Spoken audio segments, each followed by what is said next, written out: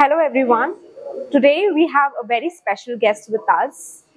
She is IPS Ankita Surana. Welcome Ankita to our show, and I am in short, very happy. But yes, I'm in short of words to express my gratitude for accepting our invitation and being here today with us. So you not only are an inspiration, but also you are like a guiding force to the younger generation. All the kudos to your work and all the kudos to your dedication, your hard work that you have done to reach this level. And I'm so proud that we have someone from our community posted here in Vizag as the ASP in Andhra Pradesh, and at a very young age. So that's again to add to the element. Thank you. Once again, welcome to our show. And to start off with the interview, I would like to ask you about a little bit about your journey and your background as to what made you get into the civils. And now that you are an IPS, you are into this IPS, what is it that has actually brought you till here? Okay. Firstly, thank you for inviting me here. It's an honor. Regarding my journey, I had done my graduation BSc Biochemistry. So after my graduation, I had taken a break of 3-4 years, and after that, I had decided that I would start preparing for UPSC. Okay. So when I began thinking about UPSC, it was not something I had since my childhood dream or something like that. But then I had some of my friends who were writing this exam. Okay. And then I wanted to do something where I could actually serve people or do something for the society, not only for myself, but also for the society. So then I thought this was a very good option, getting into civil services. So it was in 2016 that I decided I would write this exam. Okay. And then, unfortunately, it took me a long 4 years, 4 to 5 years of preparation. Okay. And it was in 2020 that I got selected. Okay. And in 2021, I got inducted into Indian Police Service. Wow. Okay. 2021. Yes. And it's been a few months that you have been posted in Andhra Pradesh. Yes. Okay, great. So, can you share a little bit more on your 4 years of preparation, that is your journey into the civils, and what were the challenges that you faced while preparing for civils? Yes. So as I said, since 2016, it took long 4 to 5 years. So firstly, I would say the major challenge was I had taken a break from studies after graduation. It was around 3 years that it took me to decide. And so there was a gap. So we see that people usually, students after their graduation, immediately they start studying. Correct. So I had this gap and I had to take up studies again. So that was one challenge. Okay. Secondly, as I said, it was 4 years. So I had to have a lot of patience. Right. To have faith in myself that despite failures, next year maybe I would clear this. So perseverance, I would say, was a major challenge for studying for 4 to 5 long years. And thirdly, I would say guidance, which is very important in this exam. Somewhere the right guidance was missing. That is where I kept faltering every year. Okay. So I would say these were the 3 major challenges I had to go through in all these long years. Got it. As you speak about challenges, there is one more challenge that just struck my mind, because you come from a community which is, still a little narrow-minded, I would say, and which still has its own challenges. So, what made you, how was your parents' support, and coming from such a background, coming from a community which still doesn't make women, allow women to get into especially professions like these? So, could you explain a little bit more on how your parents reacted to this, and how was their support, and how you are now standing out? Right. So speaking about my parents, I would say they were my pillar strength. In fact, this was the largest support I had, biggest support. So when I said 4 years long, it was actually their trust in me, their belief that somehow you would clear this. You don't stop, you keep going. And talking about society, yes, I think not only one community, it is in general that when you fail, so society keeps asking you questions that why not some other path? Yes. Why are you still trying? Will you even succeed? So you have to face all this question yourself. Right. So this is the biggest challenge, I think, not only me, but all the aspirants of UPSC Civil Services, they face in their life. So this was a major challenge, but then as I said, it was my family. They took all this criticism from the society, they absorbed it in fact, and they put me behind the shield that you study, we'll take care of all this, Wow. and you will definitely succeed. I think it was their trust that I'm here today. And I think if not for their support, it would have really been a difficult journey, Yeah, because definitely. until those pillars of strength are actually standing behind us, pushing us, I don't think things would actually be possible. So I'm so glad that your parents supported you, your family was your pillar of strength. And at this juncture, as a woman, after becoming an IPS officer, are there any challenges that you faced once you entered IPS? I think after entering IPS as a woman, if you ask me, if you say few years back or some time ago, I would have said yes. But I think we have progressed in this regard. Related to gender, I wouldn't say we are completely equal now, but at least we have come a long way forward, and we are doing good. Women officers, as you see in the field, they are doing very well. In fact, we have some exemplary women officers in Indian Police Service. As we know, Kiran Bedi, she had been the first woman police officer. Yes. And now, when I was in my academy, I would be very happy to say that there were around 25% of women officers in our academy. Okay. So that is a very applauding number. And regarding quality also, their work stands out in the field. Right. So there is nothing that is holding us back in this service. And there's few challenges, yes, we do face. But then I think work is what will put you forward. Correct. Some kind of discrimination or whatever we face, we can put it back. We can put our work forward. Absolutely. I think that is the way we can actually move forward, because I think over the years it has been a patriarchal setup, and in that we are just trying to prove ourselves, and that can be only through our work, because I think that only says the answer out to the people, right? So now after getting into this service, but I would like to go back to asking you as to when you were preparing for your civils, what was your routine, and what was it that kept you so determined and kept you so, the perseverance, because it requires a lot of patience, a lot of hard work. It actually tests your patience. So what is it that, gave you that motivation every day that, yes, I need to do it? So this would also be a message to all the aspirants. This question is very important, that what kept you going while you prepare for this exam? So first and very important thing I would say is the purpose. Why you want to join this service. You should be very clear about this. So when I joined, I had a purpose in my mind. My parents, especially my father, he always said that you do something in the way that you can support society, you can give them back. So somehow I knew I had to join civil services. I had to do something.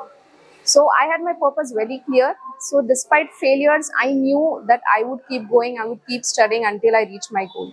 So this clarity of purpose is very important, not only in civil services, I would say any career you choose. If you want to achieve your goal, your purpose must be clear. Absolutely. And secondly, I would say distractions. So when they say civil services, yes, you have to study. You have to study all day long. Yes, you have to study 24/7 or a week or entire month or entire year. So there would be many distractions coming your way. So keeping these distractions away and then continuing on your journey is very important. That is one more challenge that you face. And I would say thirdly, because the syllabus is very large, sometimes you get the routine gets very monotonous. So you should have your hobbies also. Apart from your studies, if you have something to get back to, something that rejuvenates you back, that is very important. So I had meditation. I used to meditate. So the advantages of this were, one, it would help me in concentration, as well as I could rejuvenate myself back and get back to studies afresh. Right, got it. So apart from meditation, was there anything that you loved, or was there something that had a huge gap and you couldn't do it and then you got back to it? Was there anything like that? Yeah, I actually love painting a lot. I love cooking also. So painting was something that I left after my graduation. It was long time that I had taken interest in that. So when I started civil services, yes, I needed something as a backup. When I was tired of my studies or when the routine got monotonous. So I took back to painting then, and it was really good. Lovely. Yes. Right. And after you got back into your study routine, and then you got posted. So, was there any incident that you would like to share, which is close to your heart, or where you felt ki, yes, I became an IPS officer, and this proved my purpose? Is there any incident like that you would like to share? So after joining the services, Yes. yes. So after joining the services, I would share two things Yes. that actually made me proud of myself, I would say. Yes. One was after getting into Indian Police Service, we have 2-year long training into academy. Okay. This academy is in Hyderabad, Sardar Okay. Vallabhbhai Patel National Police Academy. Okay. So I would say I was a girl that Okay. was not too much into extracurricular activities, Okay. not too much into sports or fitness. So it was hardly that I'd ran 1 kilometer before that. Oh, okay. So then in this academy, you had to run 10 kilometers, 16 kilometers, and Okay. there is a very strenuous physical training that we have to undergo. Okay. So this was additional challenge after I cleared the exam. Okay. So I was hesitant. I didn't know I could actually do this, but I would say the training is phenomenal over there, and you have best trainers. Okay. So I was very proud when I actually passed out of the academy, Wow. clearing all the exams and all the training that they had there. So this was one thing. Second, I would say after that we come to our state cadres. I had been allotted Andhra Pradesh. So here we go through a 6 months of district training. So I had undergone training in Prakasham district. Okay. So there, this was the first time that we get into field. We Okay. actually face challenges that we read only in books till then. Right. So there, I had to undergo I had to see a lot of cases, Right. criminal cases that we actually train ourselves into. So there were murder cases, there were abduction cases, there were cyber crimes. So I would say when I actually went into these cases, I investigated them myself. That was when I actually felt proud of being into services, Wow. donning the uniform and being an IPS officer. Right. I can see that pride in your face. When you say donning that uniform, and when you are actually proving your work as to the reason as to why I took this profession, Yeah. and when the purpose is proved, I think you feel so satisfied, right? Yes, So, definitely. very nice. Just going forward, I would like to ask you that there are thousands of children from our country who are preparing for civils, and I know Delhi is one of the hub. So I would like you to share some information on on people who are preparing for civils, and also for people who are aspiring to become civil servants. So what could be, say, your viewpoints on them, and what can they do? Okay. So one thing, the aspirants who are preparing, especially in Delhi and also in other parts of India, one thing which I said earlier also, first have purpose, why you want to get into civil services. That will keep you motivated all throughout the journey, because it may be a 1-year journey or more than that, you never know. So have clarity of purpose. Second, do not follow herd mentality. Okay. So just because so many students, so many people wants to join services or giving this exam, it is not that you also give this exam. Got it. So because failure can put you back. Right. So do not follow herd mentality. First understand why do you want to join the services, then give this exam. And second, because it can be a year-long process or more than that, do not get bogged down. Once you have clarity of purpose, it will keep you motivated. But have a guide, have a mentor. So when I said I had failed for a few years, there was lack of mentorship. I didn't know in which direction to go, what mistakes I made. So have a mentor, someone who had already passed through this journey. Take guidance before you start. And then third, I would say practice a lot. Do not get bogged down by so many material that you have in the market, so much of books that you have, or so many academies or coaching institutes that come up. Do not get bogged down. You don't have to join all of them, because we live in the era of data. We have a lot of information out there on the internet. So what you can do is, rather than joining this coaching institutes, what I would personally, it's my personal opinion, that you can opt for a specific subject that you lack in. Okay. And you can find the sources on the internet as well. Okay. So do not spend a lot of money. Okay. Be wise, be smart, and instead of hard work, I would say do smart work. Smart work. Yeah. So this is my message for all of them, and also have a backup in case we do not clear this exam. What you can do is you can go for your backup option. Sorry, go for your Backup option. Okay. You can have another career as well. Okay. I would say there are many flourishing career out there we have right now. So civil services is not the only option. In case we don't clear, we should have something that we can fall back on. Got it, got it. And apart from this, you know, the scope, I would also like you to speak on the scope of, you know, once the civil services are cleared, and if people are getting posted, or if people are on the verge of getting posted, what is the scope of civil services in India? So scope, I would say there are many services. Firstly, it is not only Indian Administrative Service that we popularly know as. We have police service, we have revenue services, we have foreign services. Apart from this also, there are many hundreds of other services which we are not aware of. Okay. So once you get posted, firstly, the biggest advantage is the diversity. Any service that you opt for, you are exposed to a lot of knowledge, a lot of work, a lot of diversity that you've not come across till now. So one, it enhances your personality, a lot of diversity that you get. And the second, because it is pan-India, the services, so you're posted across India, and foreign services you're posted abroad also. So also this again gives you a lot of exposure, I would say. So that way, civil services is actually very good if you actually want to serve the country. This is my opinion. But I think apart from this also, as I said earlier, there are many options, there are many careers. I think one should wisely choose based on the talent set that they have. First, understand what are your strengths, what are your weaknesses. Correct. Accordingly, they can choose their career wisely. Right. So when you started preparing for civils, was it always in mind that you wanted to get into IPS, or did you want to get into some other service? So when we write this exam, we are supposed to fill some preferences. So I had my preferences as well. It was administrative service, then the police service, and then revenue services. So police services was my second option. And according to my rank, I had been allotted this. But after being inducted into this, I would say I'm proud to be a part of this service, and I think this is what I would like to do for all my life now. Right. So now that you said that, you know, IPS is the way you want it to be forward, is there anyone from the police force or from this service that you really admire, you adore, or your role model? Is there anybody like that?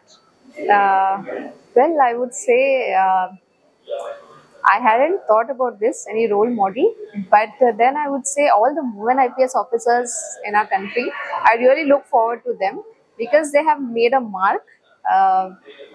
Being a force, any uniformed force in fact, we have very less proportionate of women in these forces. So entering this force, then making your mark and proving your work, this is something very inspiring. So I think all the women IPS officers, they are our inspiration, our motivation, that we also follow them and make a mark in the services. Right, right. So this brings me to one question, you know, as a woman IPS officer, you know, posted now in Andhra Pradesh, and then maybe in the future you might be posted somewhere else. What is it that do you have anything in mind which you would like to do for the women safety in the country, or is there anything else in mind that you would like to contribute towards the women's safety in our country? Yeah, so this is something close to my heart. Even when I joined the services, I had few things in my mind that I would focus on, and one of them was women's safety and security. Because we still know that our country is marred by a lot of crimes against women, and we have a lot to do in this regard. So what I had thought is, one thing is always prevention is better. So awareness among women is very important. We have started doing this, and we do it here also. We go to villages, we make them aware of their rights, of how they can prevent those crimes, how can they be more aware. So we do this regularly. And secondly, I would say not only women, I think the other thing that is close to my heart is children. I think children are the future of our country, and they also need a safe environment to grow. So their safety is equally important. Right. So I think one, as prevention, we create awareness. We go to schools, colleges, and have a lot of programs. Okay. And secondly, I would say that the major crime coming up is the cybercrime, which we Okay, all are yes. equally affected. So what we do is, again, we create awareness against this, and we do a lot of programs. We put up a lot of videos, informatory videos, where people can know how they can be very cautious of these crimes. Got it. So yeah, we do all these things. Nice, nice. Glad to know that Yes. these are the things in your mind, and Right. this is how you would like to contribute to the society. Okay. And one more thing, this almost brings me to the end of the conversation, and I would like to ask you that, is there anything that you love about the city of destiny, that is Vishakhapatnam? Okay. So in fact, I love this city. This is the first city or the most beautiful city I felt in Andhra Pradesh, and I love the beaches here. So it's amazing, and somewhere, because I come from Hyderabad, I feel it is like Hyderabad, Right. and it has a lovely, pleasant weather, and the people are equally lovely. Nice, nice. Glad to know that. And the last question that I would like to ask you is, what is your message to, be it the budding civil aspirants or Right. to the people around there? What would you like to convey to them? So one thing to the aspirants and to all the students, I would say that dream big, take risks in life, and while you dream, also be sure that you know that you may succeed or you may fail, but never take failure as the last step. Failure is always one step that you move ahead and closer to your success. So failure is not the end, it is just another stepping stone towards your success. So always dream big and have faith in your dreams. You will somehow achieve it if you have faith in them. And I would like to end with one quote from Swami Vivekananda, which always was close to my heart. He said that take risks in life, and if you succeed, you lead, and if you don't succeed, you may guide. Right, right, right. Can you repeat that once again? Take risks in life. If you succeed, you lead. If you fail, you may guide. Right. Thank you. Thank you so much for joining us today, Ankita. Despite your busy schedule, I would really like to thank you from the bottom of my heart for being there with us today and for sharing so many good insights, and also giving a message out there to the civil aspirants. And I'm sure there will be a lot of people like you, getting inspired by you, and are definitely in the verge of making this nation a better one. I'm happy. Thank you so much. Thank you for joining us.